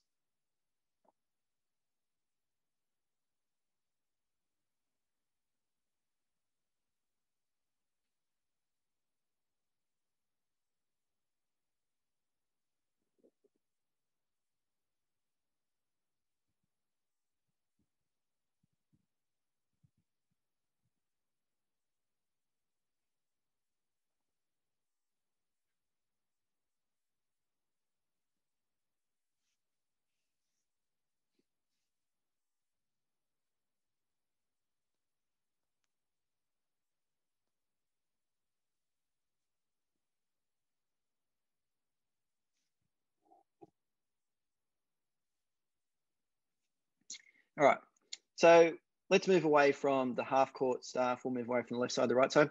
Now let's talk about working out what we should be doing at training comes down to analysing the game and finding the areas that have the biggest impact on the results of matches. So when I sat down and I analysed all the men's goals, field goals that were scored at the 2020 Euros, the 2018 Euros, the 2016 Euros, the 2018 World Cup, 2015 World Cup. So we're talking about 146 matches, over 1,100 field goals. It was 25% of all the goals that were scored happened directly from a turnover or a breakaway situation. So it's a fairly large component. So it's an area that we need to make sure we're successful in, is handling breakaway situations where we can then turn them into goals. So when a team loses possession of the ball, that's often when they're weakest defensively. So we need to get into the process of being able to how to transition from attack to defense, but also from defense to attack. Here's a quick little 3-on-2 drill. So basically the two defenders are passing the ball between themselves and they make a pass, and there's 3 attackers in the halfway and they receive the pass. So it's going to look, keep going, just explaining the drill. The blue players work together. Yep. Try and score. The red players try to prevent them. And for it to end, the red players need to make at least one pass between them for it to be over. As a bit of an animation, this is, whoops, we'll go back to it. This is what it looks like.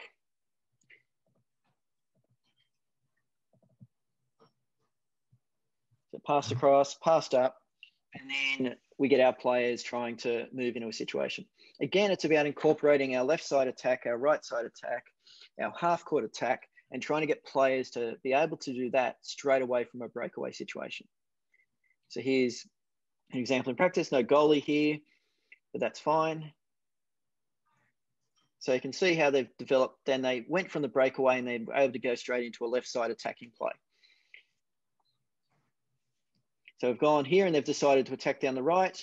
So then they're building up to set up a proper right side attack play. So again, it's about them then flowing even further into the concepts that we know work well, even from the quick breakaway situation. Little mistakes because of pressure. And again, the more they get used to the pressure, the fewer the mistakes they make.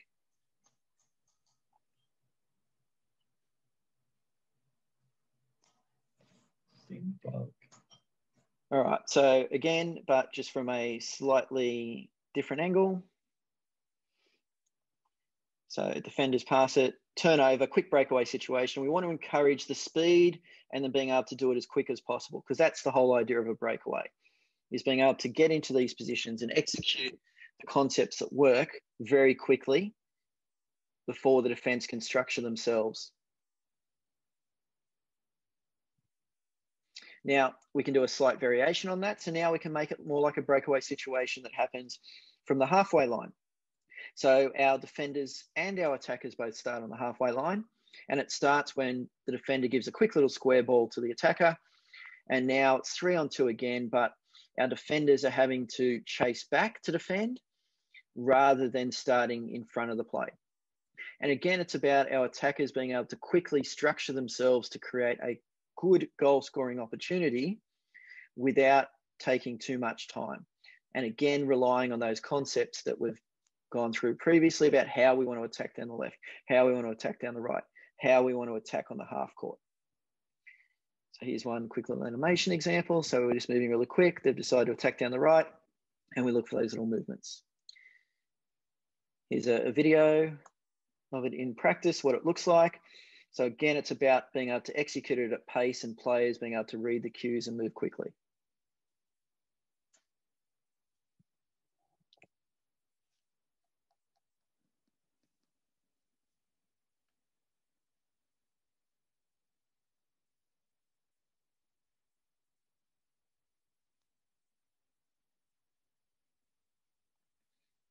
And here's some just from a different angle.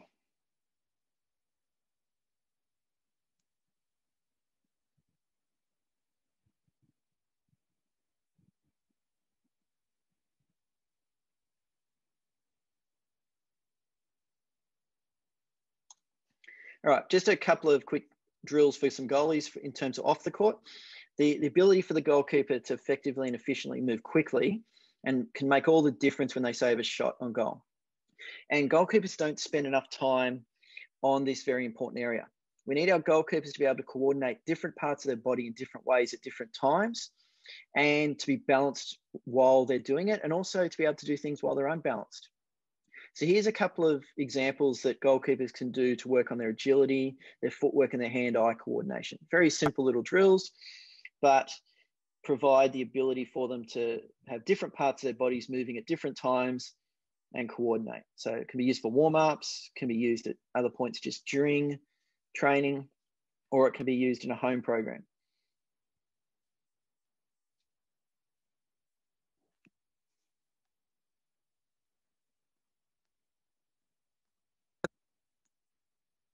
So again, here's just one which is more about the balance. So we try to create a situation where they're a bit unbalanced and having to coordinate their hands while maintaining their balance. All right, let's talk about speed of execution. So speed of execution is really critical. The player who can do something with a minimum amount of time generally will find success. If it takes someone too long to do something, then a gap closes, they get tackled, the opportunity's gone. So I want to try to create situations at training and in drills where we can make it so that they're executing things under pressure really fast. So here's a few examples of how we can have some drills which really put the pressure on in terms of time and speed to do things. So this is a deflection one. There's 4 players about to pass the balls to one player doing deflections. So they don't have a lot of time to sit there and think about what's going on. They've got to quickly be going between each go and try to get their speed of execution as high as possible.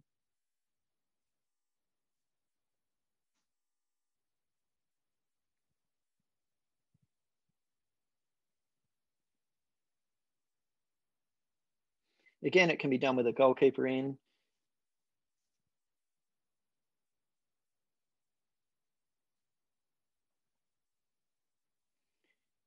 This next one's about getting a quick shot away while on the move and keeping the ball low. And also for the goalkeepers to have a situation where they've got to save everything, because even if it's going to miss the goal, the shots here tend to be kept in because of the positioning of the boards.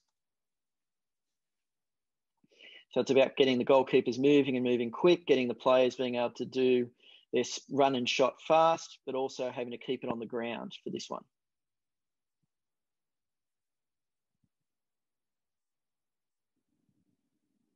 So it's these sort of rapid fire sort of drills.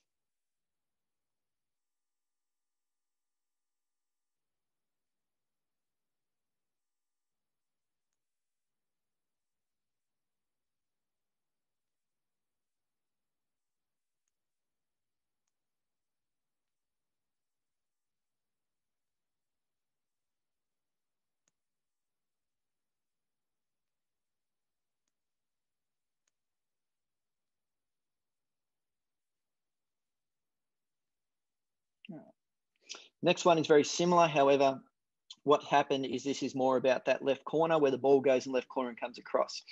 So it's about the person in the left corner getting the ball out of the left corner really quick. So it's the same person who stays there for the whole thing and the same person passing it into the left corner. So they have to do it really fast without having a break, and they can't be pausing between each go. And then the goalkeeper's footwork in terms of moving across to make a save and then getting back really quick.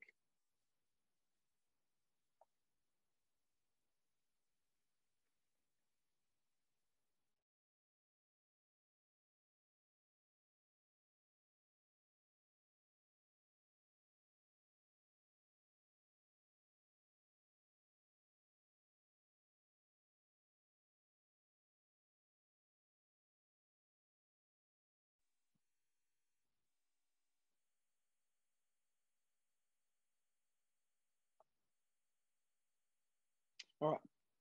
Now we're going to have a quick look at, so we talked about taking a concept and putting the concept into a training drill and doing it through the progressive steps to then be able to make it something that could be really successful in match situations. This one here is looking at taking a key skill and then turning that key skill into something that we can then achieve success at in a match. Often with key skills though, if we just play matches, we don't get enough opportunity to practice them because they don't happen enough for the repetition that's required. So we need to create a training situation where we allow players large repetition to improve their technique and timing and consistency. So we're going to take the example of the key skill of the takeover tackle. So here's what the takeover tackle looks like. And what we're going to do is we're going to turn it into a drill. So the first step we have here is a setup with the opportunity for them to start to practice it with no real pressure. We've incorporated a separate skill at the end as well. So for example, the defender executes the takeover tackle and then runs into the circle and they make a particular shot. So they might make a wrist shot over the goalkeeper's shoulder. So then the goalkeeper is also focusing on making a particular save with their right-hand glove. So the goalkeeper is making a save with their right-hand glove. The player is making a wrist shot over the shoulder. At the very start of the drill, they're performing the takeover tackle. So as the player gets better, we get the ball carrier then to move the ball faster and make it more difficult for the defender to make that tackle. So less opportunities for them to make the tackle because they might keep the ball between their feet for longer and only show it outside their feet a few times. So we just basically allow that basic process to get used to when we make the actual tackles and getting used to then consistently getting the body in the right position so that as we progress, the skill gets better and better.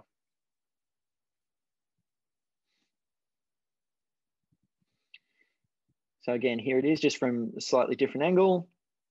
So we have the player just moving the ball, the takeover tackle coming in and having to learn to when to time it. They get more and more practice because of the repetitions they get at it. There's not a lot of pressure on them. Then what we do is we can then turn it into, for example, the next step could be once they've made that tackle, that it becomes a one-on-one.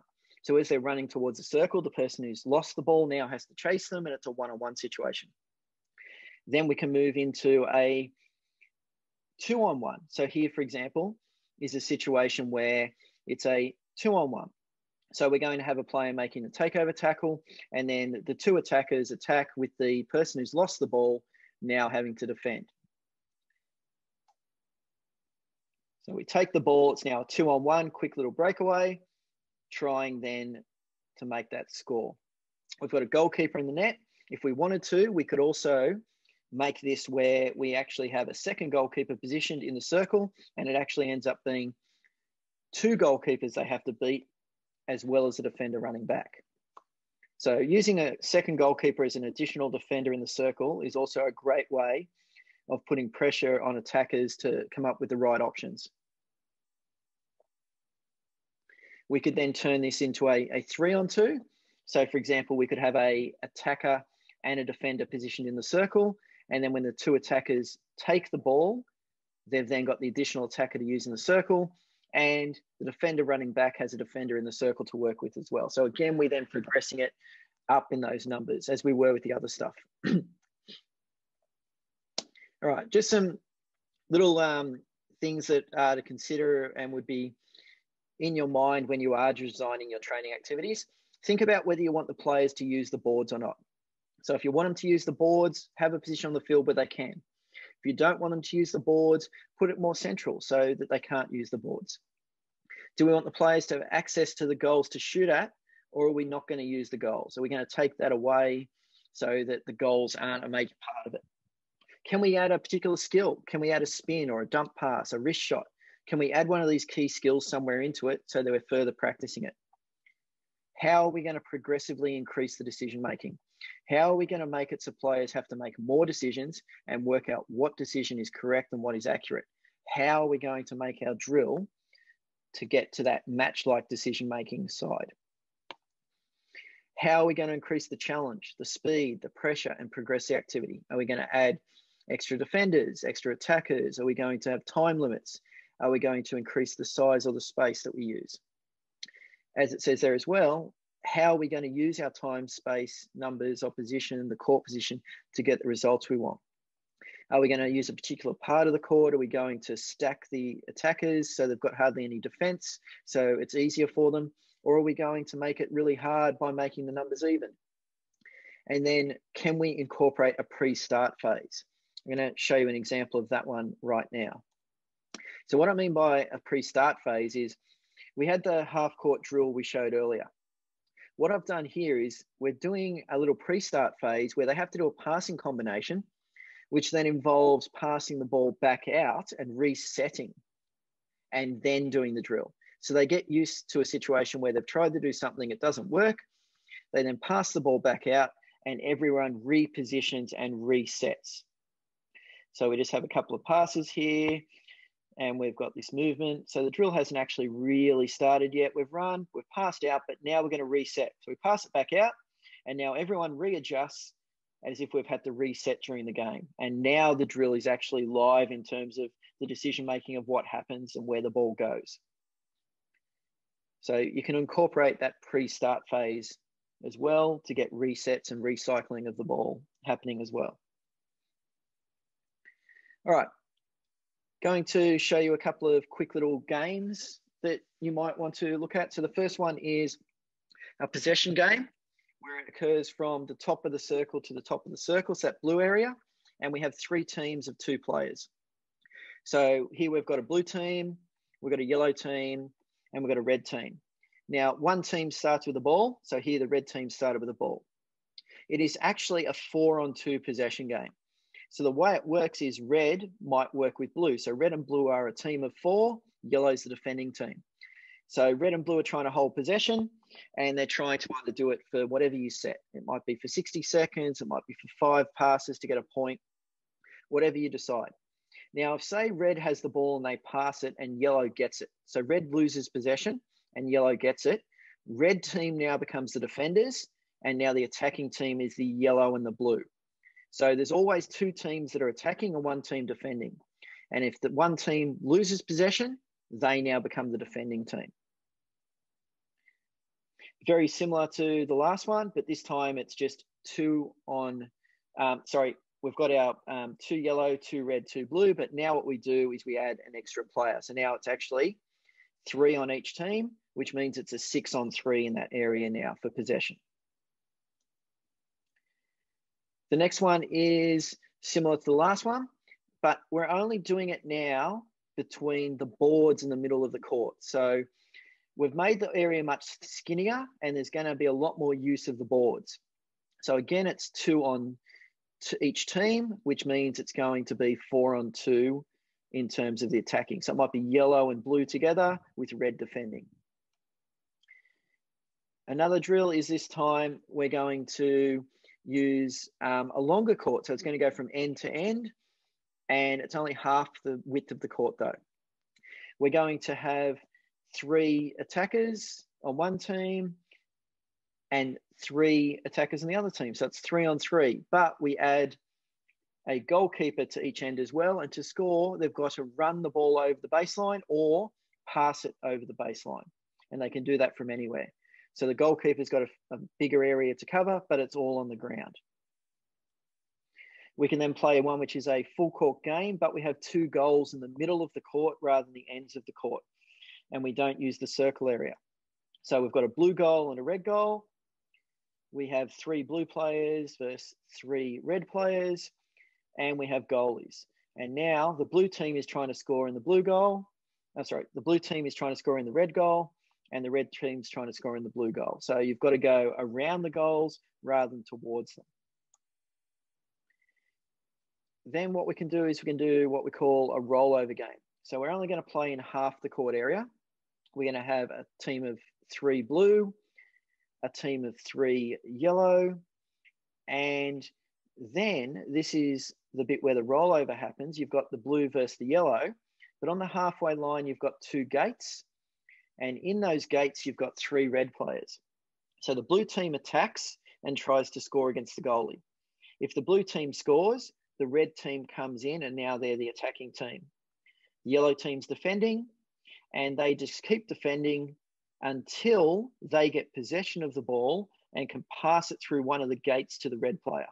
So if they get the ball and they pass it through the gate to the red player, the yellow now gets out and the blue team's now defending, and the team they pass to, the red team, comes in and attacks. So it's a constant rollover, but to get out of defense, you need to pass it to the team that's not in the game through one of those gates.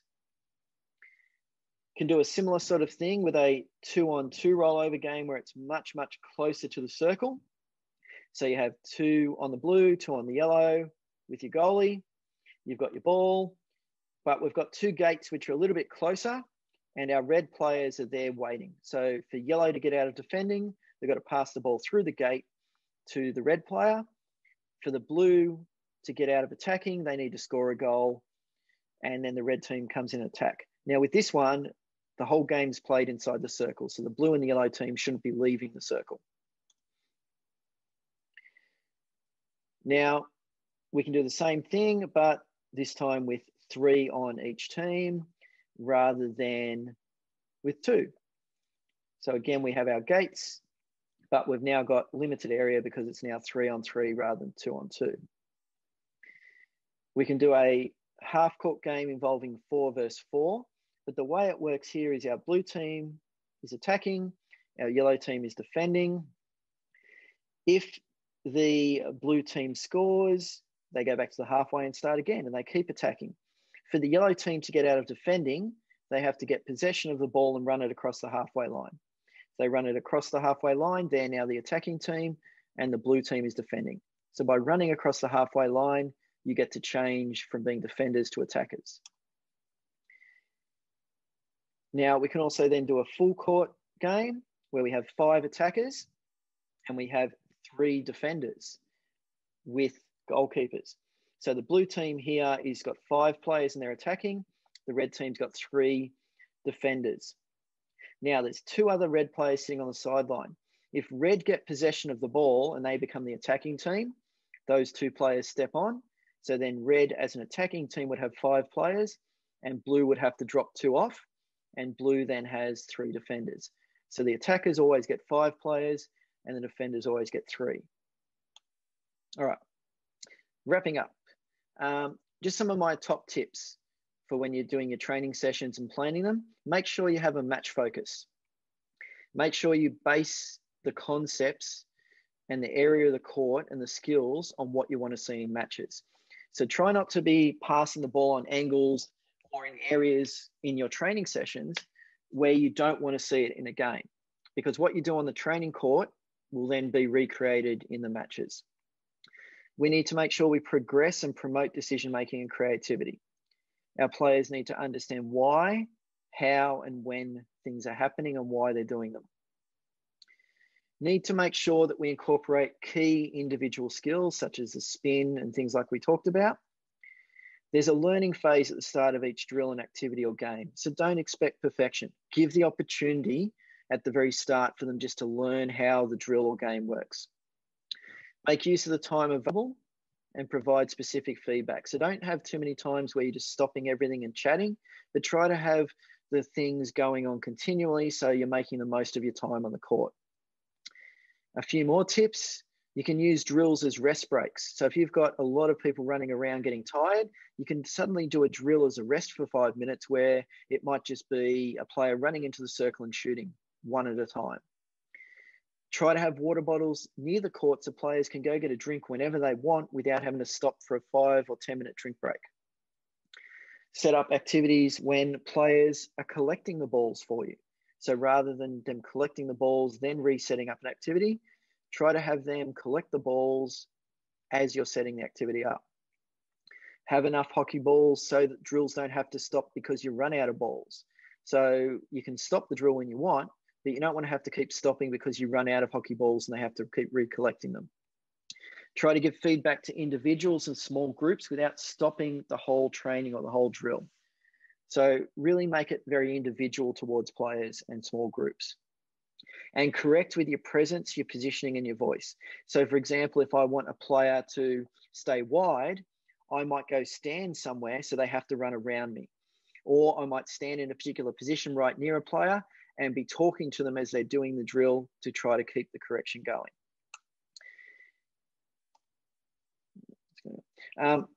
If you're looking for any more resources or anything, have a look at the YouTube channel. What I'll do is this presentation, I will upload it to the YouTube channel as well, similar to the last one on the key skills. Now, if there are any sort of questions, please let me know. I noticed there was a couple of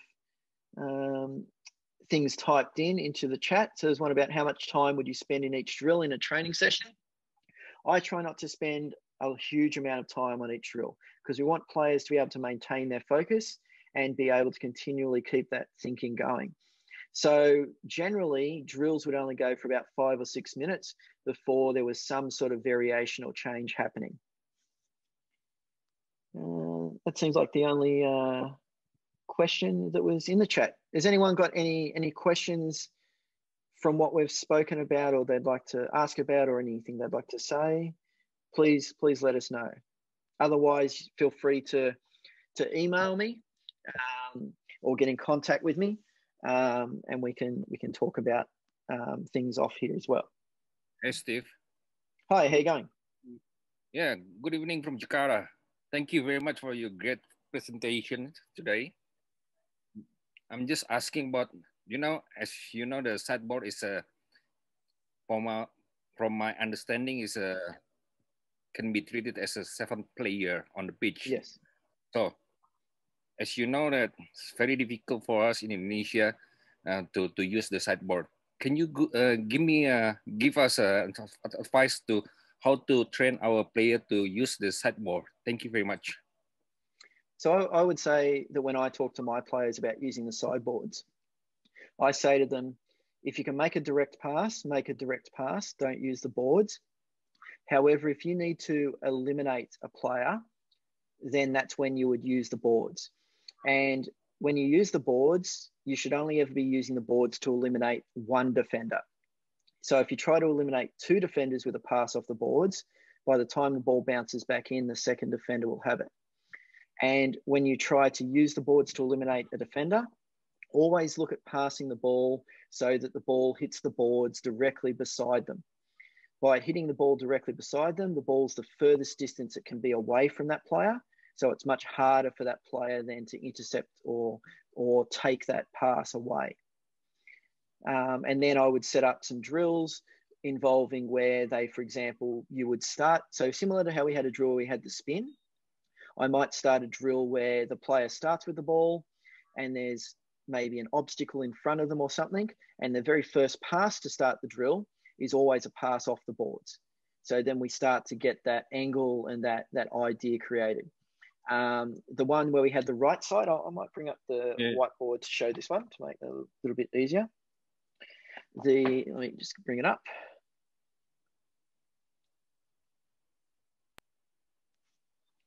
So with the one we had down the right-hand side, for example, where we had a player starting here with the ball and we had a player here, and we were doing this sort of pass, what you could simply do with that is you could actually throw a defender in here at the very start, and then the player who has the ball has to pass the ball off the boards every time to get to this player to begin with. So we can do little things like that too, where the key skill for us at the very start isn't, say, a spin or something like that, but it might be the pass off the boards and just getting them used to when to use it and how to use it. Yeah, Does that thank you very much. Answer the question or make sense? Yeah. Thank you very much. Excellent. And what is the name of the program that you use instead of the whiteboard? It's a movable. So it's on the iPad and it's just called Whiteboard. It's a symbol which is a W symbol. If you look at for the app, but it's just called Whiteboard. Yeah, the other one. I remember the one with the video on the first station. Yeah, the second one. The movable. One with the video. That one's called Coach's Eye. Okay.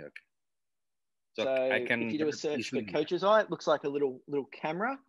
Let me see if I can make it a bit easier for you. I'll bring it up. All right, so it's just the one up at the top middle of the screen called Coach's Eye, which looks like a little camera. That's the video one, where you can come in and you can draw things and you can play your videos and all that sort of stuff. Okay, that's it. Thank you very much. Thank you. Yeah. Any other questions at the moment from anyone, or if not, we'll wrap it up there.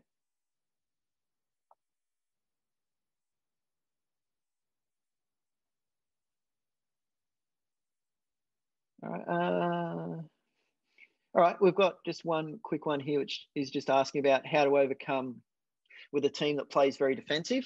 So for teams playing very defensive, they're going to have a certain area of the court that they're going to be playing within. So we may not be doing a lot of elimination of their front line from our half of the court.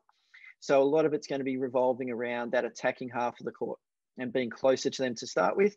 So then it's going to be about trying to get the defenders in positions where they have to take a step one way or the other or create a gap. And teams that tend to play defensive tend to have a lot less space because they're a lot further towards their own goal. So it then means the execution of the skills, the one-touch passing and the real quick movements and the spins and turns and stuff in tighter spaces need to be incorporated a lot more if you're going to have a team which wants to be that lot more defensive. If they're going to be defensive one-on-one type situation, then it's about that real quick elimination of that one player then to create the extra numbers and two-on-ones. But we'll have some further webinars on some things to do with that as well. All right, we'll leave it there then. Thank you very much again, and enjoy your evening or day depending on where you are. And if there's anything else, just send me an email. Thank you.